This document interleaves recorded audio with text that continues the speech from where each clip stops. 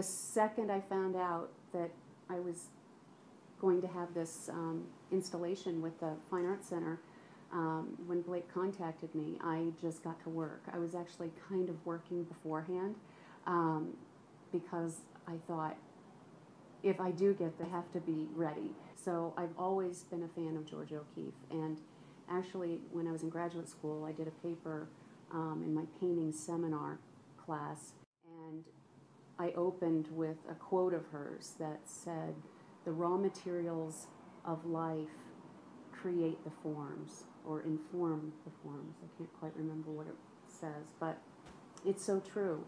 I just thought how incredible it was to have that control and have such beauty and meaning in her work and depth of meaning in her work.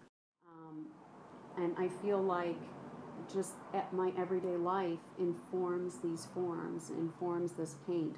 It's not necessarily what you might think it's about. It's very formal on one level. I'm considering materials, certain things like that.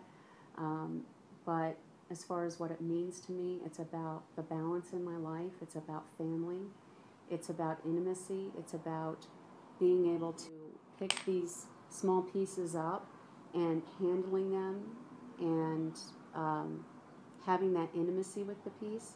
I certainly hope people can, I just want people to be engaged and let it be just part of their experience, and I hope it's a great one. I hope they enjoy it.